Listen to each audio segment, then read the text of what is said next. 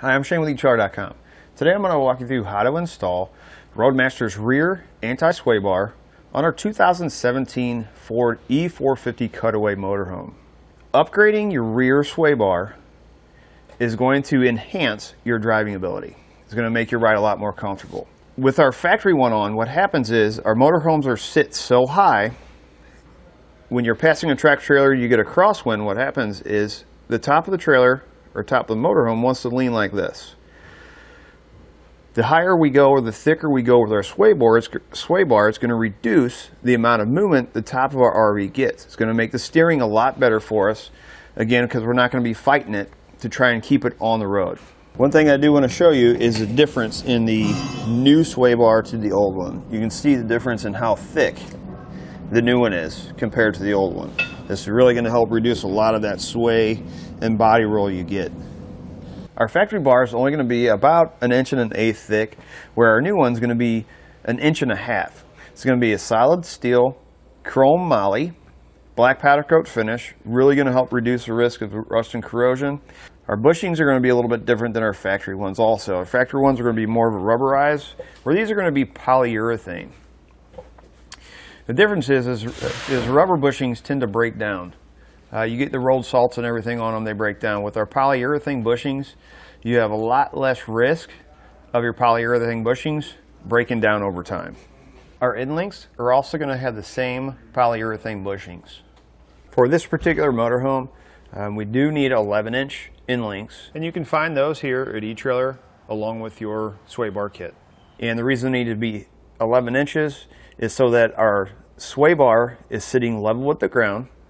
Our end links are going straight up, horizontal from the bar, and if you notice our attachment point has to be above our leaf spring when we drill our hole.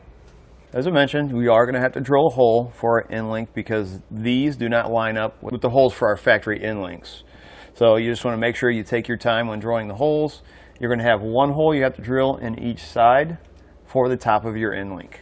This kit is going to come with all the necessary hardware to get it installed, including new bushing clamps.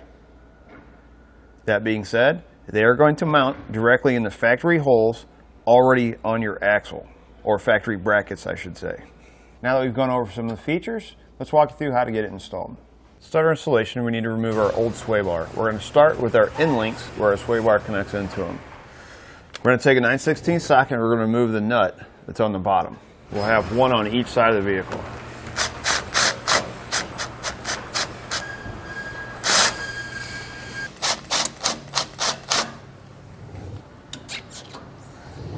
We're going to take our sway bar, I'm going to shift it down like that.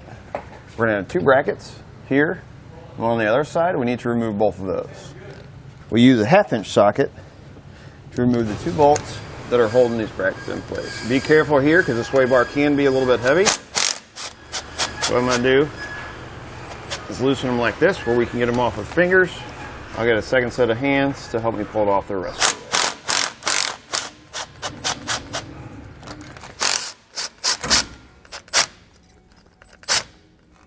Now we'll take our new sway bar, get it ready.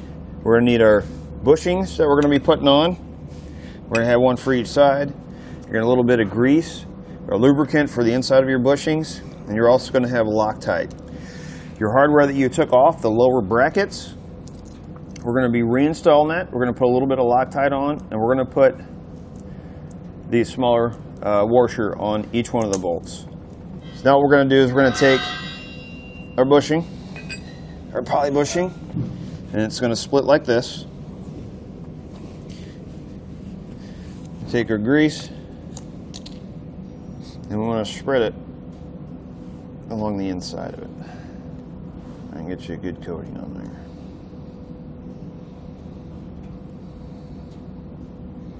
I'm going to take it like this, and we're going to match how it is on our other one. We're going to slide it right over the bar, and then our bracket will slide right over the top. We'll do that same thing on the other side of the bar. Take each one of our bolts and put some red Loctite on. Because what happens as you thread this up into the bracket, that Loctite is going to spin It's going to be coated all the way around the bolt itself. As I mentioned, get an extra set of hands, use the same hardware that you removed to begin with to put our sway bar back up into place. If you come up here, one thing you're going to notice is that where our end links met our original one, they're in a different location. So what we're going to have to do is now we're going to put on our new end links, mark on the frame rail, and then we're going to have to drill a hole for our new hardware. And we'll take our 5/8 socket. We're going to remove our factory end links. Now with our sway bar sitting level with the ground, we put on our end link. Now what we need to do is make sure that our end link's vertical. And we're going to mark the inside of it right on the frame rail, and we got to drill a hole.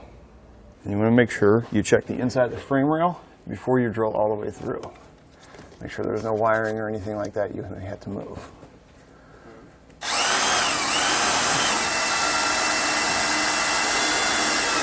Now before you tighten your end link onto your bar, you want to make sure that the bolt head is on the outside.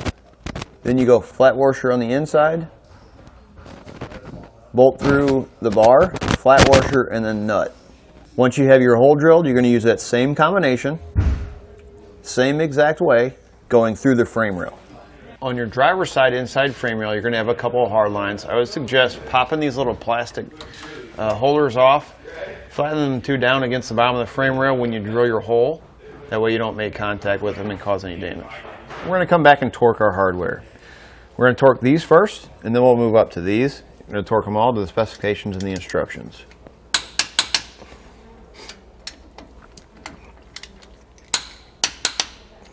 Once you get all your hardware tightened and torqued to the specification and instructions, you're ready to hit the road. I'm Shane with etrailer.com. That's going to do it for a look at and installation on Roadmaster's Rear Anti-Sway Bar on our 2017 Ford E-450 Cutaway.